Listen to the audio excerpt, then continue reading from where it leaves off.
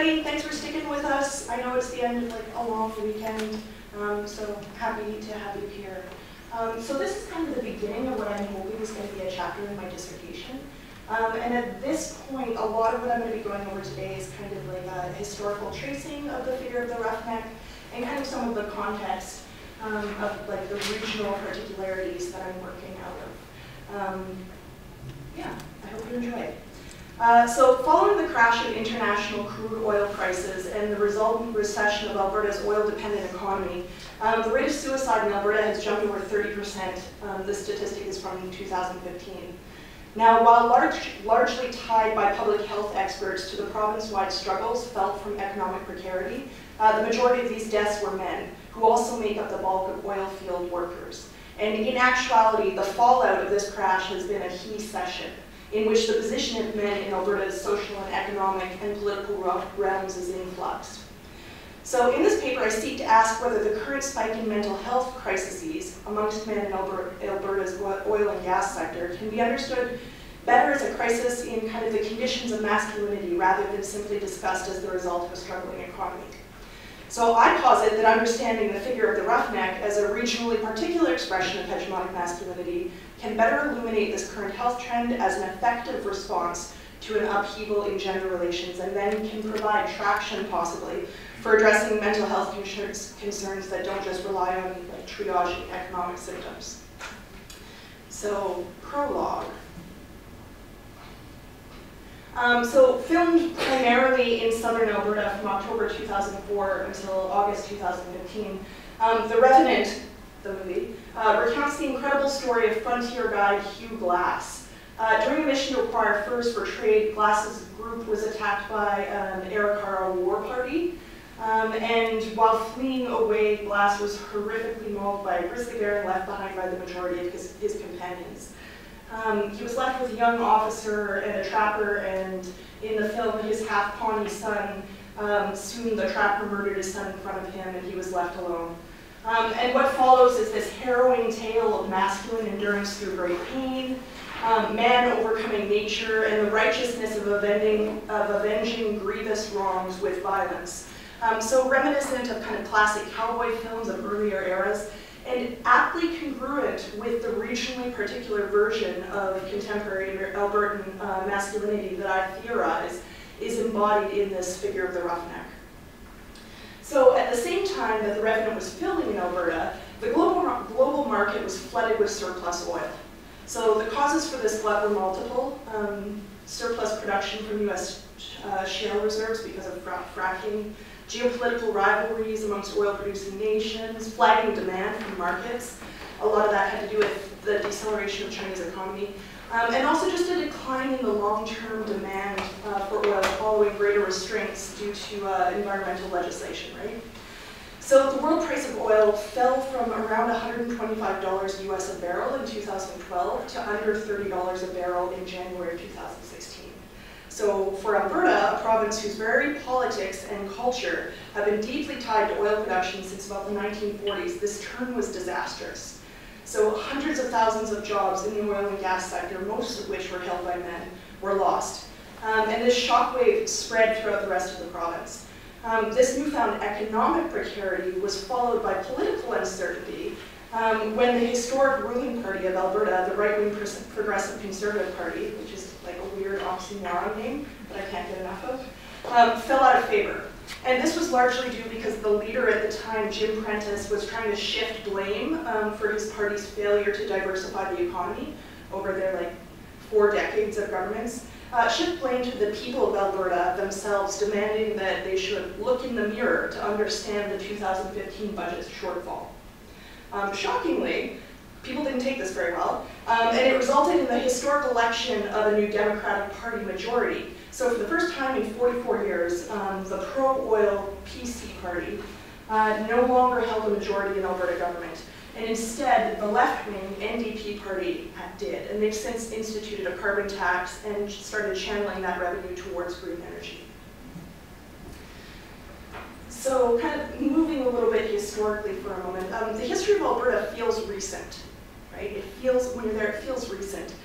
Since the quashing of the Northwest Rebellion, which is a features a greater part in my larger dissertation that also looks at the petroleum economy as an agent of settler colonialism. Since the quashing of the Northwest Rebellion in 1985 and the completion of the Canadian Pacific Railroad, along with the closing of the American frontier, settlers have streamed into Alberta. It was popularly figured as the last best West by Canadian immigration officials, and it was posited as a place where narratives of homesteading, rural living, and the romance of these pursuits were still possible. Forts and trading outposts were the epicenter of what would later become large cities, and images of rugged cowboy masculinity abounded. So here was a place where men could still be men, and hard work would just lead to abundance. In 1923, the first Calgary Stampede was held, which was celebrating the province's unique Western heritage. And on February 13th, 1947, Leduc No. 1, an oil derrick, struck crude oil reserves in Leduc. And the trajectory of the province was changed forever, right? Billions of dollars were fueled, investment money was fueled into Alberta. And the province's two major cities, Calgary and Edmonton, actually doubled in size over the next couple of years. So located just north of the strike, Edmonton, it would become the capital's province, the province's capital, very much an oil-based economy called the gateway to the north. And even larger oil reserves would solidify the province's status as one of the premier petroleum producers in the world. So with the establishment of this new oil and gas sector, a new version of regional masculinity evolved out of this figure of the cowboy, the roughneck. So while highly lucrative, the physical labor required to run oil rigs is dangerous and grueling. So drilling operations in Alberta are most often located in the north of the province, far from towns. They're also subject to the harsh conditions of Alberta's northern climate. You know, they're not so harsh when you're from there, but you know, we're in SoCal right now, it's a lot worse than rain. So these kind of Spartan camps exist predominantly for male workers who live well on hitches that can last anywhere from weeks to months. Major sacrifices are made, but the compensation is also significant. In 2013, the average salary for oil field workers, the majority of which do not have further education beyond maybe high school, oftentimes not even the completion of high school, was $130,000 per year. So roughnecking is a dangerous but very profitable vocation. Unfortunately, the conditions of employment don't really leave a lot of possibility for entertainment or maintaining healthy or stable relationships. So drug use and prostitution, while ostensibly are banned on camps, are rampant. So it is a particular kind of man who's able to withstand these harsh conditions.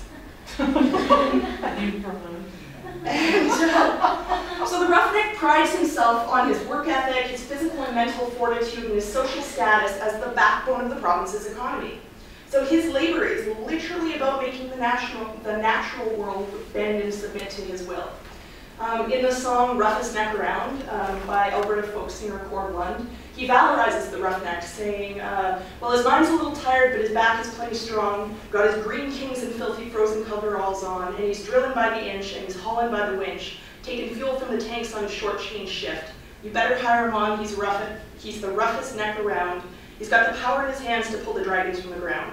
So for the roughneck, oil extraction is akin to slaying dragons, right? So just another way that his masculine virility is ensuring like the continued existence and good times, to talk about the good life, of this province. So he also doesn't care about his outward appearance, and he's a decidedly blue-collar figure regardless of his high salary, right? That's very important. So like the frontier cowboy before him, he's taming the edges of the wild and enabling the rest of his community to live this comfortable and happy life.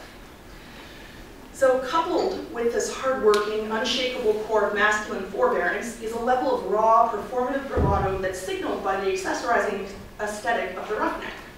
So jack pickup trucks, often worth more than many Albertans in other vocations make per year, are commonplace on rig sites. So in fact, like the higher lifted, the louder, the better. In case the masculine symbolism of these vehicles is lost on the casual observer, many of them are also adorned with truck nuts. Literally a human scrotum, complete with testicles. Truck nuts hang from the truck's tow hitch and unmistakably mark the vehicle's owner as aggressively hypermasculine and overtly sexual. These are everywhere. like, this is not just who's describing as a Chinook. So warm coastal winds come over the Rocky Mountains. They're very common and very welcome in Alberta in the middle of terrible cold winters. Now, his ignorance of this local phenomenon, coupled with his righteous prognosticating about the province's economic reliance on oil, and how the province was contributing to these factors, earned him censure across Alberta's political lines.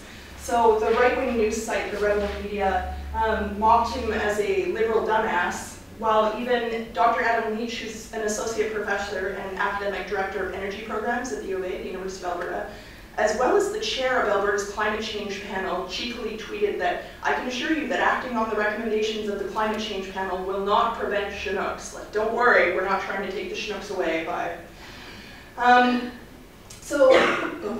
Moonlighting Hollywood stars, though, are not the only threat to the Roughnecks' legitimacy that have entered Alberta's socio-political sphere over the years. With the new Democratic Party's victory in 2015 came a new premier, Rachel Notley. So this picture here, so she's the, I'm going to speak extemporaneously for a bit so I can do it quicker. She's the second premier that Alberta has ever had. Her predecessor, Alison Redford, was the leader of the PC party, who got into a lot of financial trouble, mostly for taking a private jet to Nelson Mandela's funeral, which again was not very popular with conservatives around there.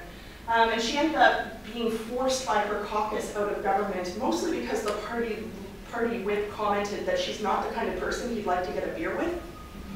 Right, so you see like the limits of like filial party protection here. Women in politics, not treated so well in Alberta. Rachel Notley also committed a bit of a gaffe while she was appearing at the Calgary Stampede, taking a symbolic pledge to uphold Western values. Unfortunately, at this time, she put her cowboy hat on backwards. There was lots of pictures taken of it, and she was widely criticized for this, right? Like, how can she be our leader if she doesn't even know how to put her cowboy hat on the right way? She also instituted this wildly unpopular carbon tax, and she's diversifying the economy so as to prevent further economic collapse in the future, right? But she doesn't embody roughneck values, right? So this largely male public outrage over Notley's failure to appropriately embody roughneckness is a defensive reaction to kind of the affective vulnerability of having masculine hegemony threatened. So I engaged here with Michael Kimmel's term aggrieved entitlement to describe the way that mostly white working class men have responded to these dual forces of greater social equity and also economic precarity that have kind of decentered their demographic. Do I just stop? Time is up. Okay. Aggrieved entitlement, perceived wrongs, right? Perceived wrongs, whether they have actually happened or not, fuel like kind of these dual affects of like violence and rage. Mostly because like the subject position of hegemonic masculinity doesn't allow access to other emotions to kind of process these things.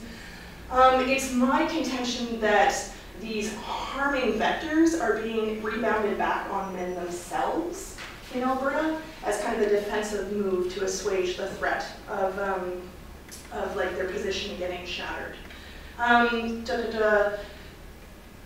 So in this I again am borrowing from Kimmel and call this kind of affective evaluation wind chill effect. So it's a reference to how like things like humidity or wind chill affect the perception of temperature.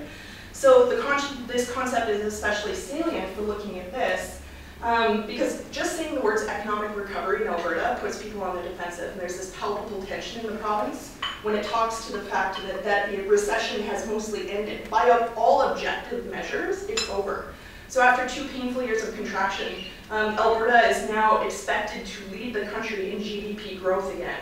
And latest employment data says that the province gained 26,000 jobs in December, most of them full-time. And more people are employed now than before the crash. But still, you like utter the word recovery and it just doesn't feel right?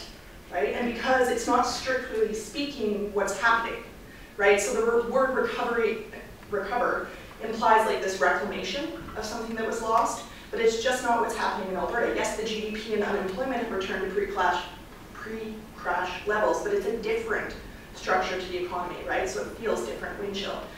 These jobs are mostly white collar and urban and have required the acquisition of new skills, which the provincial government has largely funded, by the way. So economic recovery has not alleviated the rage or mental health crisis because this recovery doesn't feel like recovery. Survival necessitates adaptation. Masculinity is always in crisis. Hugh Glass survives and crawls back from the bear attack, but then ends up dying anyway, trying to quest for revenge. So, the end.